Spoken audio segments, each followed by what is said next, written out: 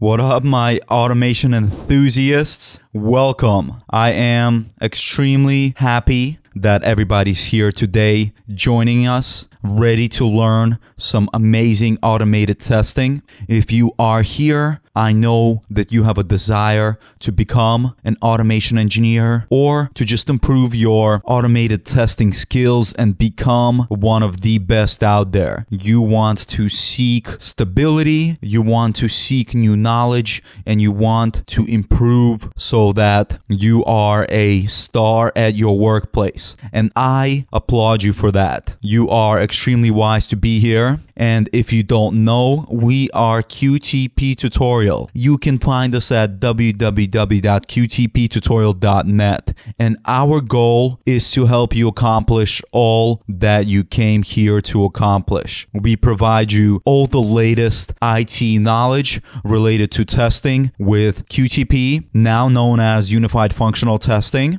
And we teach you everything that's necessary to be the best automation engineers. And today I am excited about the topic because we have been getting so many questions. I guess so many people are coming to our site or to our different social media pages and they're asking, hey man, where and how do I get started with UFT? And so we've decided to create a series for all of you beginners, or even for those individuals that just want to, dig their roots a little bit deeper, who may have a pretty decent understanding, but want to learn a little bit extra. We're creating that series to take you from the beginning to the end of getting started with UFT. We are going to discuss a lot of amazing concepts here, guys. And like I said, even if you are knowledgeable in the game, I still suggest you watch these videos because I bet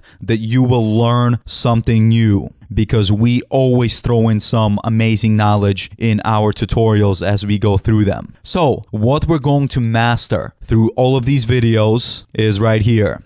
We're first gonna start with how to work in an agile environment. Then we're gonna proceed with identifying for you guys what is unified functional testing. We are going to then cover what is automated functional testing in all of its advantages, disadvantages, and how to figure out what are good candidates for automated software testing. Finally, we are going to wrap it up with using UFT so that you guys can open it up, set up your first test, create an amazingly quick script to get you up and running, and then leave you to enjoy UFT for yourself. So now that we got the intro, let's go ahead and get started.